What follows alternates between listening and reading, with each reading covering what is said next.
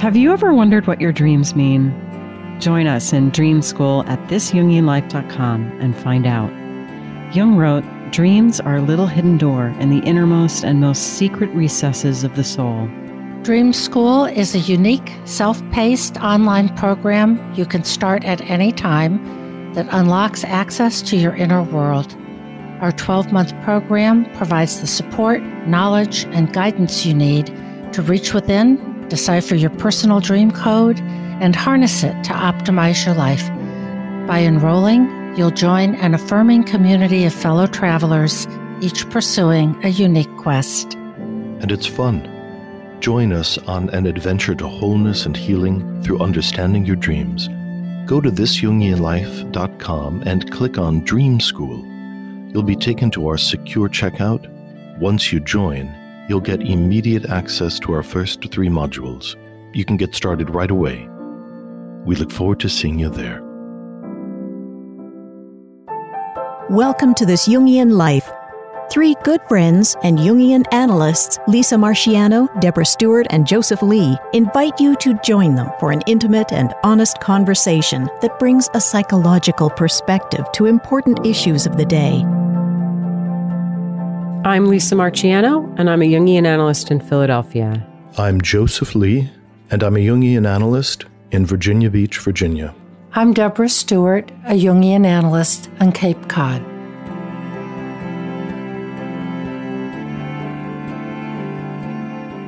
Legacy comes from the Latin word legatia, which refers to people who are sent out on a mission, and ostensibly a mission into the future.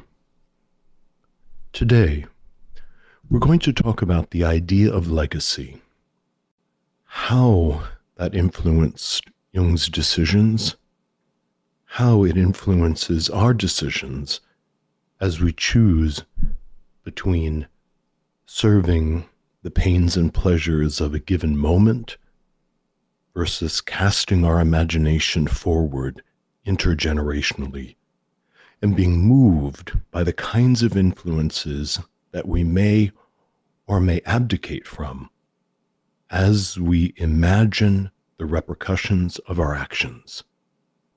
So today we're going to talk about legacy. You know, I don't think most of us project ourselves forward into the future in an intergenerational way very frequently as we go about our days. It isn't very common that we wonder about what impact our life will have on those who follow us, whether it's our children or just the culture at large. But it's a real perspective shifting thought to find ourselves wondering, what will my legacy be?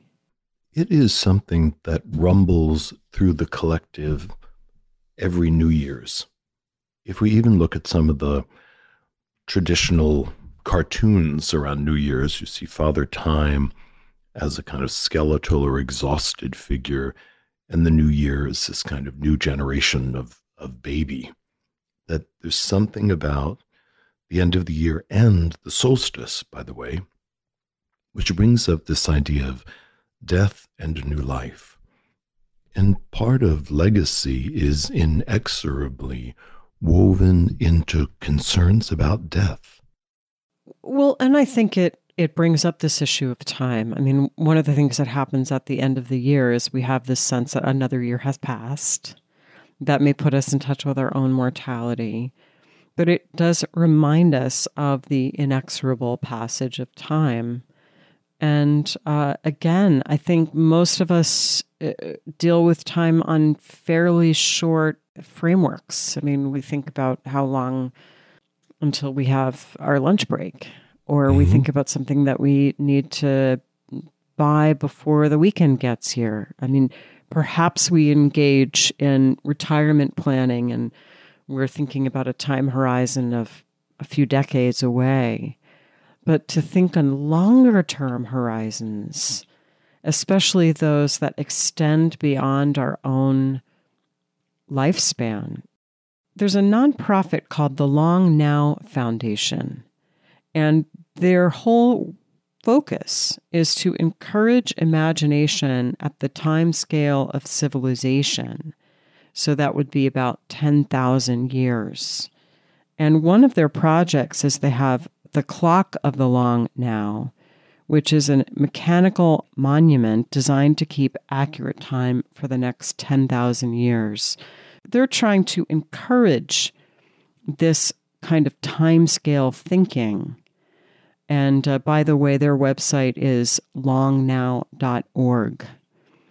And thinking on these timescales, when we insert ourselves into that kind of timescale, we can feel immensely small, but we might also concern ourselves with what will my impact be on my descendants, on the culture at large, and 100 years or 1,000 years or perhaps even 10,000 years. What is my legacy going to be?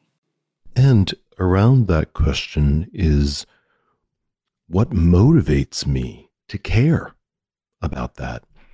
It's one thing to have an imagination for a moment about future, to think about foresight in general. But there's a real war going on in the culture of the United States, at least, between immediacy and futurity. And it comes down to even micro decisions. For instance, and I don't say this to be overly political, but it's in our discourse, whether or not to get vaccinated. You know, there's a kind of immediacy argument that's made. I'm healthy, everyone else is healthy, I've never had a vaccine, or vaccines have never helped me. You know, everything's going to be fine. I'm not in suffering right now. Or that there's an immediate sense that I don't want the economy to be negatively reacted right now, and so we need to kind of come forward. Some people hold a greater sense of futurity and foresight. So for them, getting the vaccine is protecting in their minds, protecting their grandparents that they're going to visit in 6 months from getting ill, perhaps protecting their children as they move forward. The idea of a vaccine is inherently aligned with futurity because it's something we do now that we imagine in the future will provide us with some kind of a benefit. In the short term, we may have to suffer some anxiety and unsurety about having this strange thing injected into our bodies. But without the sense of futurity, it's hard to even have a motivation for some people. Well, I'm thinking of another example too. I mean, I came home last night from my trip and there was this incredible box of chocolate waiting for me. And I looked at it and I thought, wow, that looks really delicious. And I couldn't help having some. But of course, that was a trade-off between my desire to have something delicious in the immediate term and then the future benefit of me knowing that I'd feel better and be healthier if I ate less chocolate. So the future benefit of being healthy is really discounted against the immediate return of eating something delicious. And this idea of delaying gratification, even in the short term, is positively correlated with success in your jobs, financial successes, and any number of other important developmental processes or developing processes in one's life. The ability to say, wait a minute, think forward. Now, when we're talking about legacy, we're taking that same kind of energy and we're extending it a generation, or for some people, if their imagination is willing to take hold of it, to extend multi-generations forward. And in that multi-generational way, we're talking about things like the economic health of a nation, as well as, in much broader terms, the health of the ecosystem and the health of the planet. And it's quite an extraordinary war of values that's happening internationally. Do we project our imagination forward and feel a kind of stewardship of the planetary health even, Or do we have just a sense of immediacy and what some psychologists call tribalism, that what's happening in my house, in my neighborhood, with my offspring, that's the only thing that matters. And within the next 20 years, for instance, I have a sense that everything is going to be copacetic. And so these ideas of what's going to happen, in an ocean on the other side of the planet really doesn't affect my imagination, and therefore it does not affect my choices. And it's an interesting reality that people's imaginations work differently. Yeah, Joseph, I think you're pointing out something really important there, that it's one thing for me to say, well, gee, if I don't have this chocolate now, then maybe I'll feel better and be healthier, in the coming months. But to think about legacy really puts it into a very different frame, because we're talking about doing something that won't have any impact for us. I can make a decision now to defer gratification or to suffer through some inconvenience for a future benefit. At the level of legacy, there is no benefit to me personally. I won't be here anymore. So we're really talking about something quite different. And I think that it is a remarkable human ability to project our imagination forward and to feel kinship or empathy with people who aren't even alive yet. They're not even on the planet, but that we might want to do something that would have a benefit for them. There's a story that is probably at least partly just fiction, but it's a really wonderful story. Maybe many of you have heard it, but it has to do with the oak beams, I believe in the big refectory at the New College in Oxford. So at Oxford University, New College was founded in 1379, and there's a dining hall that has these huge oak beams across the ceiling. And the story goes that about 100 years ago, it was discovered that the beams were infested with beetles and would need to be replaced.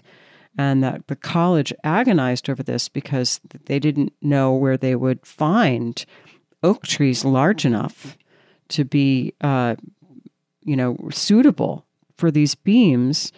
And so one of the junior fellows contacted the college forester.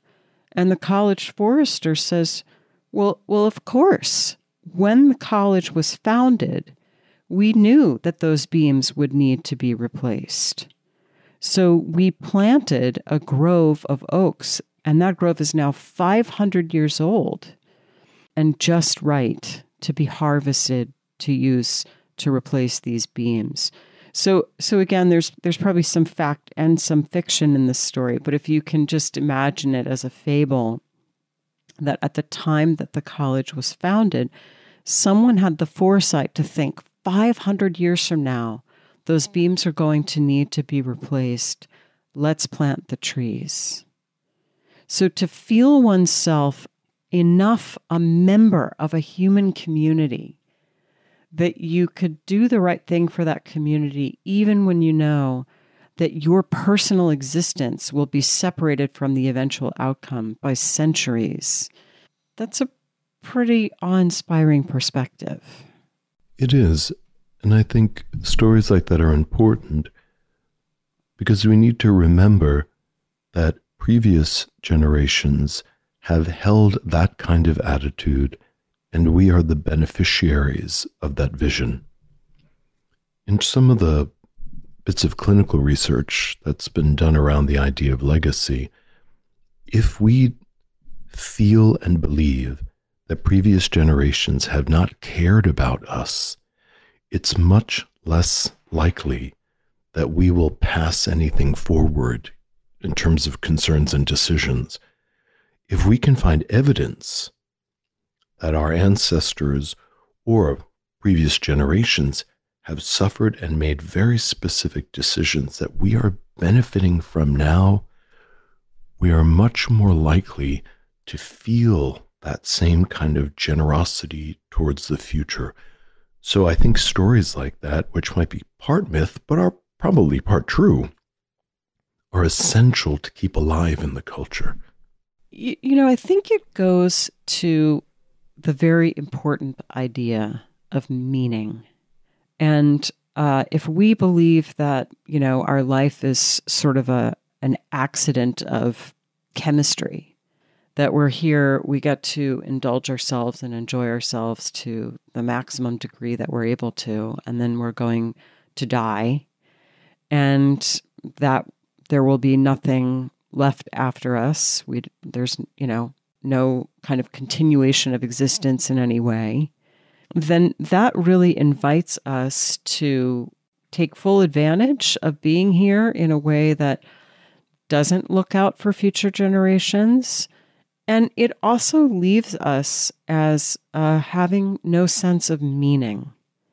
And Jung, of course, and we've referenced this several times on the podcast, noted that most of the people that came to him were really suffering from an absence of meaning in their lives. He felt that this was one of the great issues for modern people, that we don't always feel connected with a sense of meaning. And there are, of course, many ways to experience meaning. One tends to have to find that for oneself these days. We don't tend to have it prescribed for us by conventional religions, and unless we do, in fact, find a conventional religion that is kind of meaningful to us and can hold that kind of meaning. But for the rest of us, we have to sort it out for ourselves. Does our life have meaning?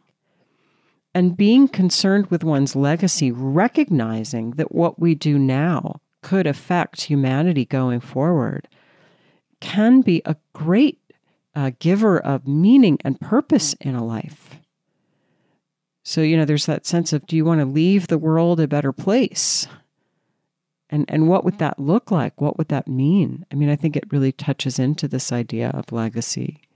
I think various religions have also danced with the value of legacy in different ways. For instance, even in kind of conventional Christianity, the idea that there is a heaven and a hell, the idea that there is an accounting at some point after death, instills a kind of futurity that the things that I do now will have some kind of an impact. It's not quite the same as legacy, but at least it encourages, and probably importantly so in the ancient world, an idea that there is something beyond what is happening in the moment, something beyond just meeting survival needs, will have an impact at some point down the line. In Judaism, there's a wonderful piece in Psalms 90:12, where Moses is praying that God would teach his people to number our days, that we may get a heart of wisdom. That there's something about knowing that our days are numbered, knowing that we have a true sense of that, that builds a kind of wisdom into the choices that we may make today, and the possible impact that that will have, at least on our children, but maybe even far beyond that, on communities and on nations. So there is something in the religious attitude that also wants to bring a sense of that forward. And many religions, for instance, Buddhism, if people is going in for monastic training, that they will be subject to the meditation on the corpse. And traditionally, when somebody died in the community, it would be laid out in the square, unembalmed, and the young monks would meditate for 30 days on the decaying body of the individual to confront and accept their own mortality, and that there is something powerful about truly accepting one's mortality that makes us more predisposed to be concerned about legacy.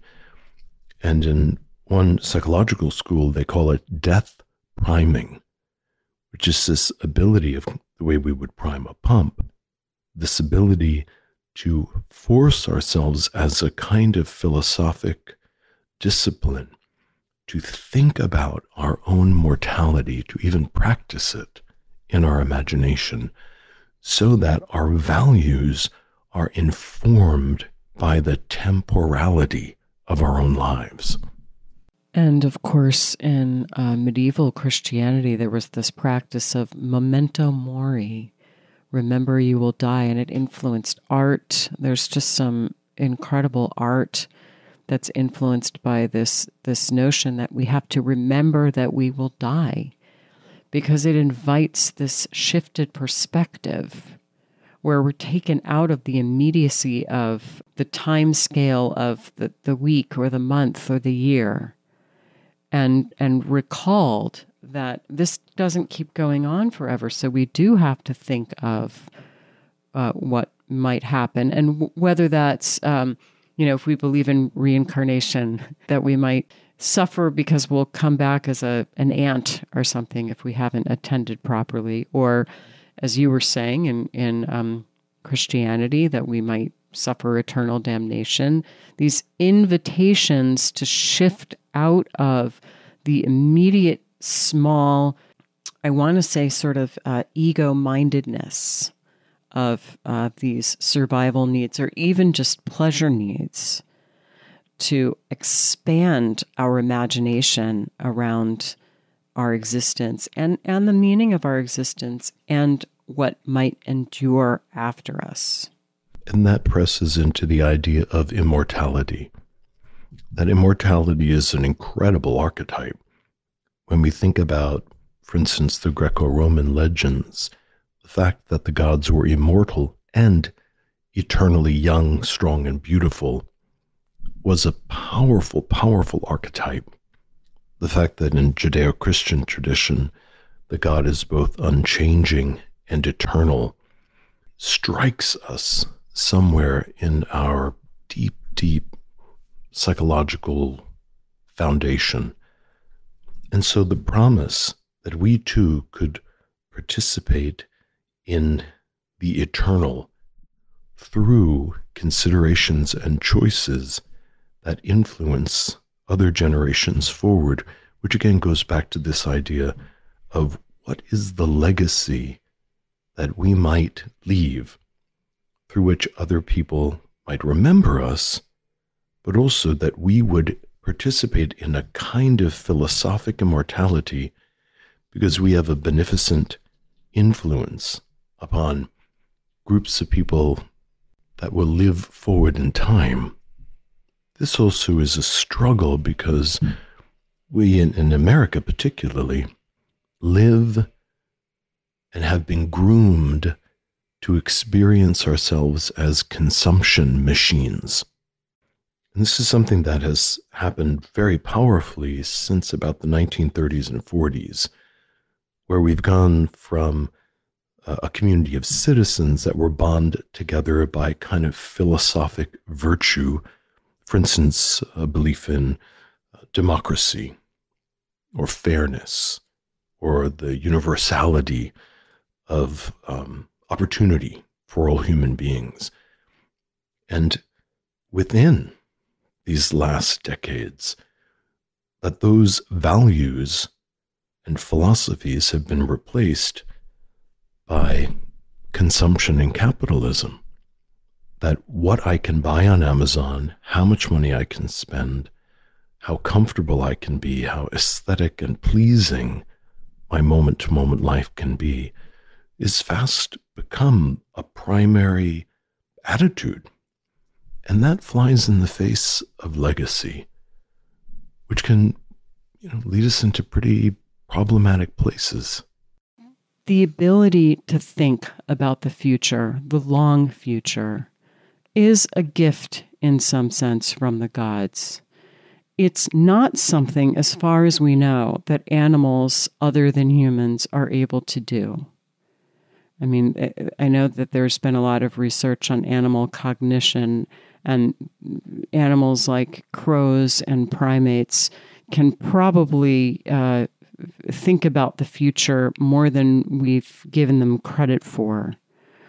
But in terms of being able to really project their imagination forward through the generations, that I suspect is a uniquely human attribute. And therefore, again, it is of the gods. I'm thinking about that diagram that shows up in Jungian writings fairly frequently, that there's a vertical line, which is often referred to as kairos, and a horizontal line that is chronos. And it seems to lend itself into our conversation, that the horizontal line, I think, has to do with that feeling of immediacy, the nowness, the chronos, that I'm hungry now, or I want to buy that object right now, and I want to click on it now. And these tiny little ticks of horizontal movement that lead finally to the winding down of our lives.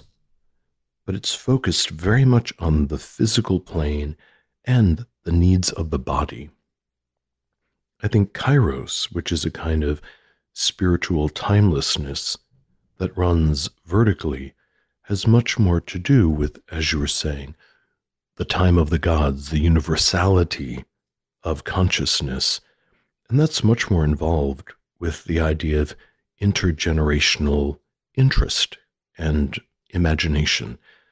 That there's something, even in this moment, where the horizontal time of what I want right at the moment and the intergenerational timelessness, the survival of life, intersect.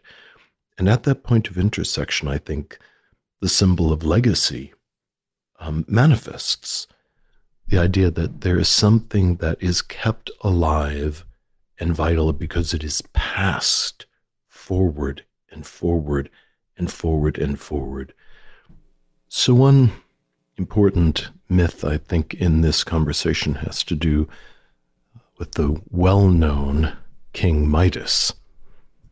So Midas was an ancient king, doing well by all standards. The peasants find the satyr Selenius drunk and stumbling around in the town, and the peasants recognize that something strange and extraordinary is happening. They bring Selenius to Midas, who for 10 days treats him as an honored guest, feeds him, entertains him, and finally, after Selenius has come back to his senses, he returns him, Midas does, to Dionysus, Selenius being the teacher of Dionysus. Dionysus is moved by the generosity and offers to grant Midas a wish. And without foresight or a sense of legacy, Midas asks that everything that he would touch should turn to gold. Famously, on his walk back to his castle, he touches flowers and trees and stones and all manner of things which instantly become this extraordinary, beautiful, priceless golden objects. At first, caught up in his hubris and inflation, he thinks this is the most marvelous thing he could imagine. He orders a great feast to be brought before him, and he is shocked that the food that he touches, the drink that he touches, all turn to gold, and he is shortly at the door of starvation. Nathaniel Hawthorne has a famous retelling of the story where his daughter rushes towards him and he touches her and she too turns into gold. In some versions of the story, he begs for help and Dionysus tells him to wash his hands in the river, and as his power flows out of his hands, the sand on the banks of the river turn gold and he is restored to his natural self.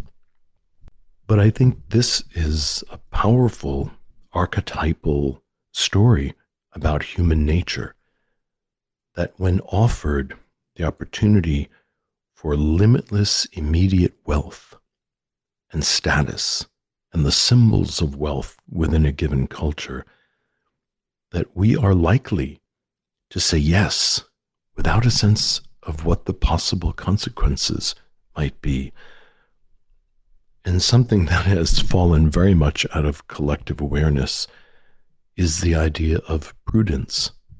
To be prudent is to sit for a moment in this space as you consider a potential action and ask what the consequences might actually be, and to allow the possible futures to temper or shape my choices at this moment. So I fear in many ways we have all embraced a kind of Midas consciousness, where the money I can grab very quickly and in the moment seems to be the most important thing. And right now, as we're in this kind of international economic transformation with cryptocurrency and people spending $10 million on a non-fungible token, that touching any number of things that normally would not be valuable, like a tiny little GIF of a cat, touching that and have it turn into gold and suddenly be worth $1 million is happening right now in our culture. And the repercussions for these kinds of things, I don't hear that being discussed.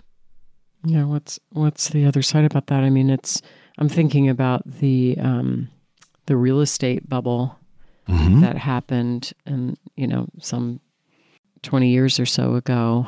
That there was this sense that property values were just increasing. People thought, well, it's just going to keep going up. It's not going to stop, because we want to believe that. But being able to weigh that incredibly seductive promise of sort of unlimited growth against the reality that there will be a consequence down the road. It's a real human weakness, I think, that we can so easily be seduced into believing that there won't eventually be some kind of cost or reckoning. And we're seeing that right now. Just as you were saying, Lisa, coming onto this idea of the real estate market, if we perceive the previous generation as being selfish, we are much more likely to not be interested in legacy. And we can hear in the collective how young people who are coming into their first jobs are turning around and saying, I can't afford to buy a house. I can barely afford to pay off my student loans. How is it that the decisions of the generation before me were so selfish that I now do not have a life of the caliber that seems reasonable to me? And that perception that the previous generations have been selfish locks down that sense of futurity, and also, in terms of Maslow's hierarchy, pushes people down on that hierarchy of actualization into survival mode. And when people are in survival mode, ideas of legacy disappear.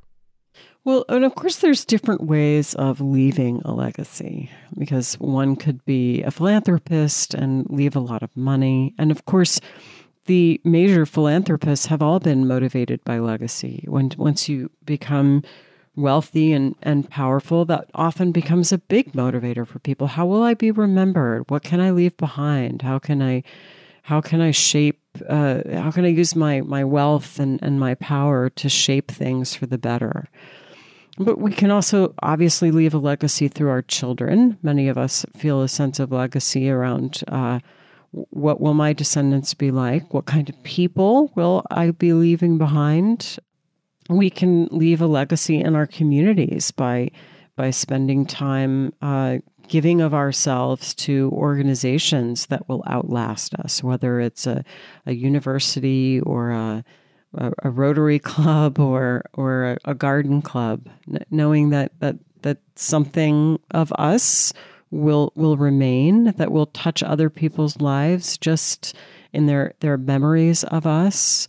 We may want to leave an artistic or creative legacy, some kind of artistic production perhaps that will outlive us. So there's many ways to engage this question of legacy. We were thinking as we prepared for this episode about Jung's sense of his legacy, and I think that he was motivated strongly by a sense that there was something that he needed to do for the world, that there was some gift that he brought with him that he needed to bequeath. And he thought, I think we have evidence a great deal at the end of his life about how he was going to pass this on and in what hands he was leaving it. He had multiple dreams that pointed at this. One, he had a dream that he was seeking the Grail. He had this dream when he was in India, that he was seeking the Grail with several colleagues. And at the end, he was the one who had to strip his clothes off and swim a channel, an icy channel alone, to try to recover the Grail. And he says in Memories, Dreams, and Reflections, he says, it was as though the dream were asking me, what are you doing in India? Rather seek for yourself and your fellows the healing vessel, the servitor mundi, which you urgently need, for your state is perilous. You are all in imminent danger of destroying all that centuries have built up. So the dream seemed to be pointing him toward a concern for his legacy. Toward the end of his life, many people wanted to establish a Jung Institute, and he was opposed to it until finally he turned around and said, yeah, okay, let's do this. Barbara Hanna asked him, why'd you change your mind? And he said, well, I realize they're going to do it anyway. Something's going to happen. He said, they're going to do it between my death and the funeral. So I might as well get involved in it and shape how it turns out. And she also cites this Mandean text. There's this conversation in this apocryphal biblical text, a conversation between John the Baptist and Christ, in which the former wants to keep the mysteries secret because people won't understand them and thus will destroy them. And Christ says everyone should have these secrets because there will be people who will understand them. And Jung spoke about this text and how this represented two different attitudes toward passing along knowledge, and that there's legitimacy to them both. There's not kind of one right answer, but there is the sense that you come upon important knowledge and information and wisdom, and that there is a sense that you want to safeguard it somehow. You want to do the right thing by it. The last story about Jung and his legacy that I want to bring up has to do with the publication of his book, Man and His Symbols. So John Freeman was an English journalist who interviewed Jung for the BBC. And then there was a man who'd seen the interview, and really, really wanted to do a work have Jung publish a book that would really be for the general public. And he approached Jung about it, and Jung said, absolutely not interested in doing anything like that. Well, sometime later, Jung had a dream, and here I'm reading from the foreword, or excuse me, the introduction of Man and His Symbols. This is written by John Freeman. He dreamed that instead of sitting in his study and talking to the great doctors and psychiatrists who used to call on him from all over the world, he was standing in a public place and addressing a multitude of people who were listening to him with rapt attention and understanding what he said. So the dream pointed Jung toward his legacy, that he could entrust his ideas to the world and that they would continue in a way they would be sort of safeguarded for future generations. And that was such an important realization for Jung that he lamented in many places in the collected works that people simply did not understand what he was reaching for. Of course, he was very sensitive to criticism, but more importantly, he was deeply sensitive to his sense of aloneness, that he felt really isolated by the depth of understanding that he had. So for him to have this clarity that sometime, someday, that his words would be understood by a generation was enough to mobilize the magnitude of libido that it would take to begin to form an institute and to yet continue to expand his prolific writings, because that was the way that he was and in fact has remained alive. And we obviously rest on his legacy. We do indeed. And that has certainly influenced me a great deal in my life, both personally and professionally. I also wanted to let everybody know that Deb is doing just fine. She's not here with us today because she's having a wonderful vacation with her family down in Florida. So we're wishing them all a marvelous tan and much fun frolicking around in Florida. She'll be back with us next week. So with that, maybe it's time to look at a dream. Hey, Lisa, what's been going on about your book? Well, as you know, my book, Motherhood, Facing and Finding Yourself, was published in May of 2021 by Sounds True. And since it's been published, I've been feeling most excited and grateful reading the reviews for the book on Amazon and Goodreads. It makes me realize that this journey, which began as a challenging personal inquiry for me, has become a real healing force for many. Motherhood won the Parenting and Family category of the Best Book Awards this year through the American Book Fest, which has been exciting too. But what really feels nourishing to me as an author is hearing what's happening on the ground in people's hearts. And so many people have written to me in email or on social media and let me know how much the book has meant to them. And there's just nothing more gratifying than that, than to hear that the book has meant so much to so many people. So Motherhood is available wherever books are sold in paperback, ebook, and audio formats.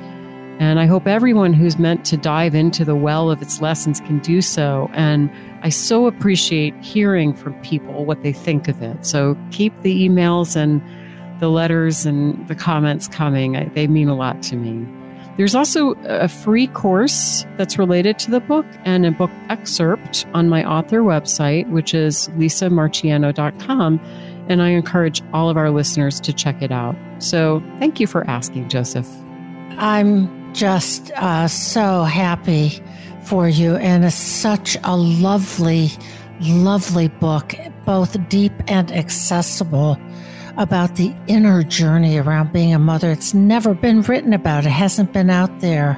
And it's getting such an enthusiastic, heartfelt reception. It's wonderful.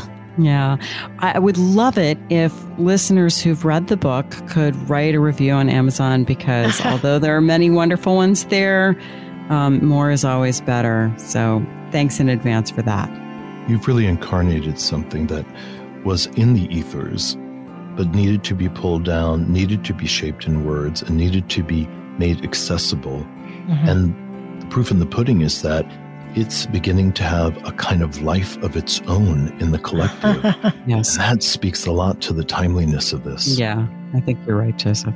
The analogy to a baby is just too rich and too good and too multifaceted to be missed. It's having a life of its own, which is just what we want.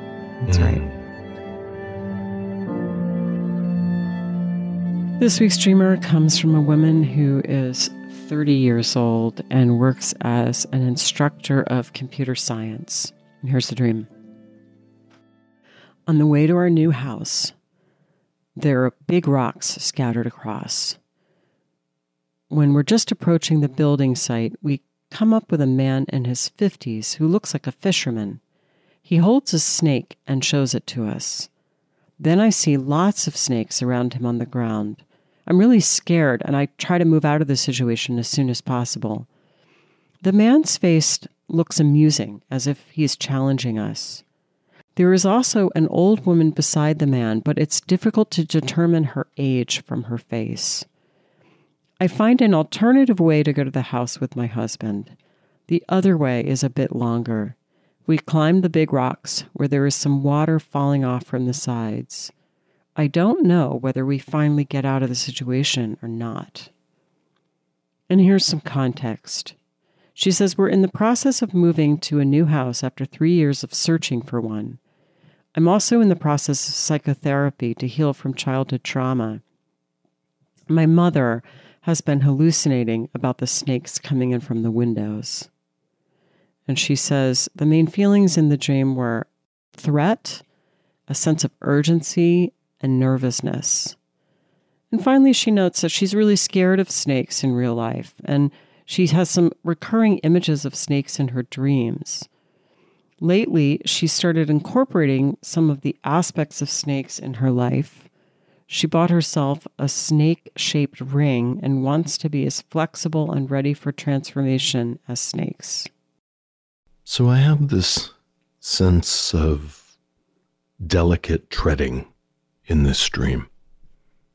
And it leaves me curious about the powerful impact of being raised by a parent who has a history of psychotic experiences, and how both the parent, in this case the mom, and the children are swept into a liminal world where the conscious and the unconscious are in some ways overly permeable.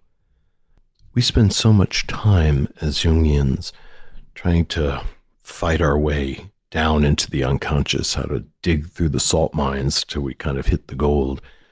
That's because many of us have been raised in a very materialistic, worldly environment. So the unconscious has been kept fairly far away from us, aside from dreaming, of course, which all of us do. But it's strangely different when we're in a home environment where the unconscious is invading the space. So I think the dream, in part, is demonstrating how the psyche navigates around the extraordinary anxiety of finding a new home and moving into it, and trying to contain the way the mother complex wants to regress into a fantastical or psychotic state. It's interesting that her animus figure is the one that takes hold of the snakes and tries to manage them. That's probably a kind of compensation for the snakes of anxiety that are moving around in the psychic environment. I mean, there is a little bit of a bombshell in this submission, because she does sort of just state somewhat matter-of-factly that her mother had been hallucinating about snakes coming in from the windows. And we don't know what to make of that. We don't know if her mother has had a lifelong issue with, hallucinations, and if there's some psychotic process going on there, or whether perhaps this might be a relatively recent phenomenon related to dementia or medication or something that we don't understand. We don't know. But I'm with you, Joseph, in that it seems to show a kind of permeability of the unconscious, that these snakes they're sort of everywhere, aren't they? I mean, they're all around. And she lets us know that they're not just all around in this dream, that it's pretty common that there are these snakes. So there's a sense of perhaps potentially being overrun by this snake content, whatever that is. It's interesting because she's apparently with her husband. There's a we. We're just approaching the building. And then there's a man. And it's interesting. I'm not sure that I would say right off the bat that I think the man is actually an animus figure. He's a little bit more like a trickster or a magician or a wise old man. He's a fisherman, so capable of pulling up contents from the depth. And he's holding a snake. So, that's an unusual thing to be holding a snake. I mean, presumably, if it's not a poisonous snake, some people do keep snakes as pets, and they might hold the snake. I mean, that's not that unusual. But when we think about people holding snakes, we generally think about it from a symbolic level as being in a certain relationship with a content that is potentially dangerous or transformative.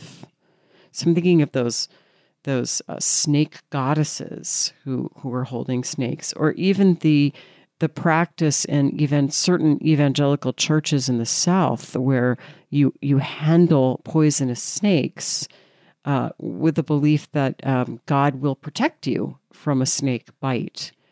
So there's something about this man as the snake master. He's holding the snake and he's showing it to us, and he's challenging the dreamer. He looks amused. So that's where there's a little bit of a trickster feel to it. You're afraid of the snake. I'm going to challenge you with that snake.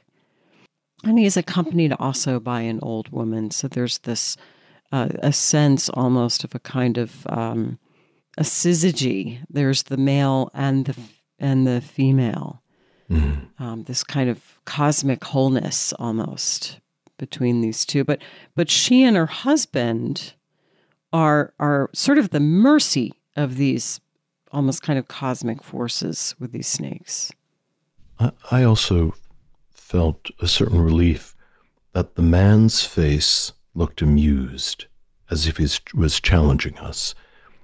And I was thinking that the man, just as you said, could very well be a father figure or a magician or even Moses, who displays the snakes in order to save the community from snake bites in the Old Testament. But he's demonstrating a different attitude, which is this feeling of mirth towards the object that normally would be frightening. And mirth is a powerful antidote to paranoia. To be able to look at something and to so radically shift our attitude from one thing to another generally causes a feeling of delight, which is why we like humorists and comedians. They'll start to tell a story, we get into a certain attitude, and then suddenly they shift a perspective and we radically shift with them.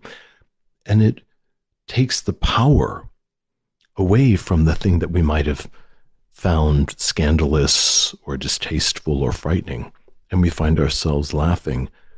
So this ability to flip out of fear and into humor or amusement is a powerful, almost supernatural ability that human beings have.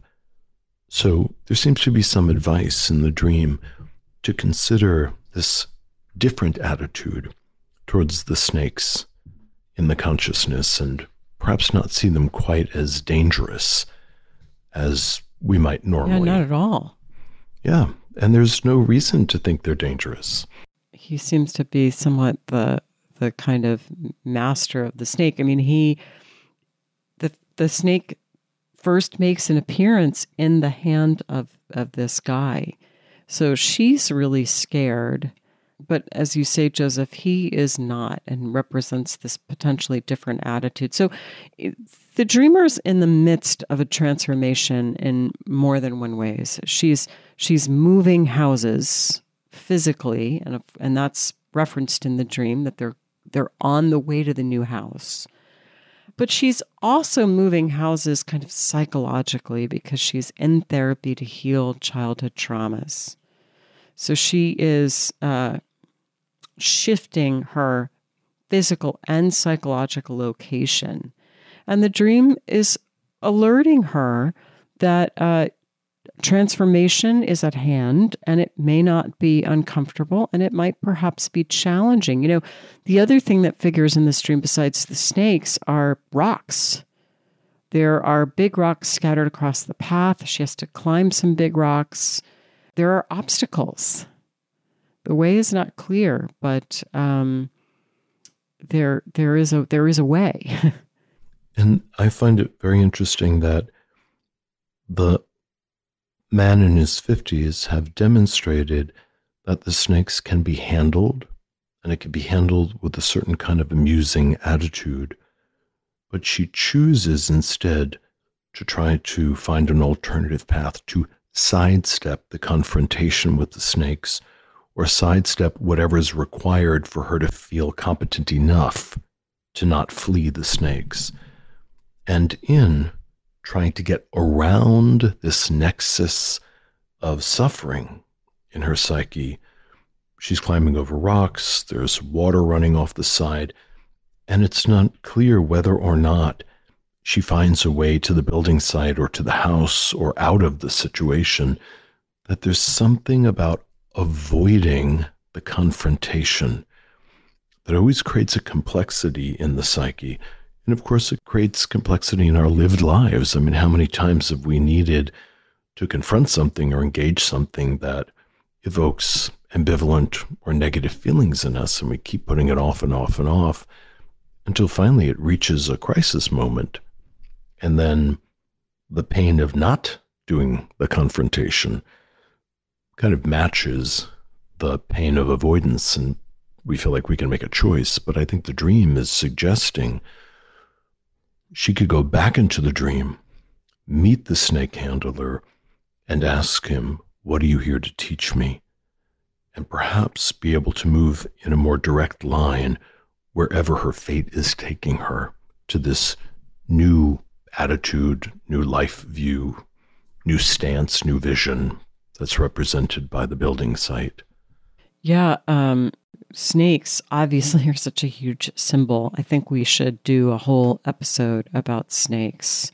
And we could just go on and on with all kinds of mythological reference and fairy tales and religious imagery.